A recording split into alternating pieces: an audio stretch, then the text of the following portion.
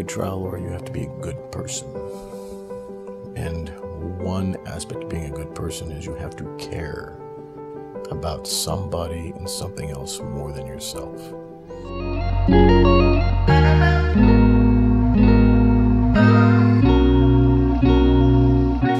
I know that there's a lot of folks who are teaching and they haven't done it. I taught at a professor's trial advocacy seminar.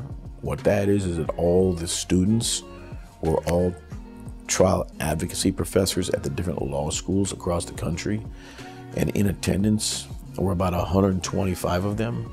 And Spence asked me to do it with him. And at one point, because basically a lot of the questions we're getting, he said, look, I gotta ask a question. Raise your hand if you have ever tried a case in your career.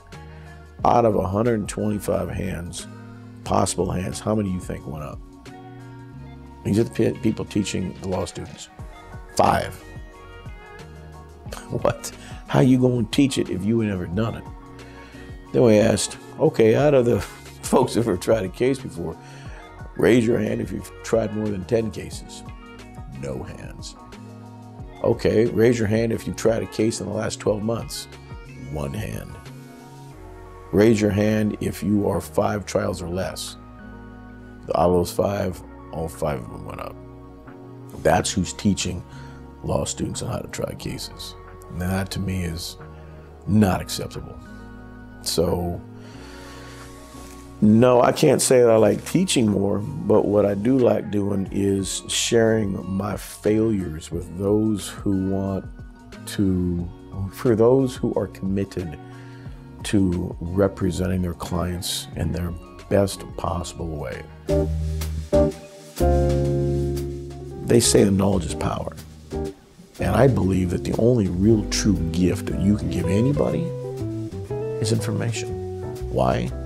Because with information you can change your life. With information, you now have the power to change other lives. Think about the one person in your life who made your academic experience completely different. What was it about that one professor or that one teacher that motivated you so much? Well, usually it's because they had a real passion for what it was they were teaching, and therefore it wasn't just the material anymore. It took on a whole new life that inspired you, motivated you, without ruining you or intimidating you, or indoctrinating you, or pigeonholing you, or stereotyping you. It allowed you to be creative and passionate on your own. It gave you guidance without limitations, no insecurities, just what could be, all unconscious. I give you the gift of knowledge.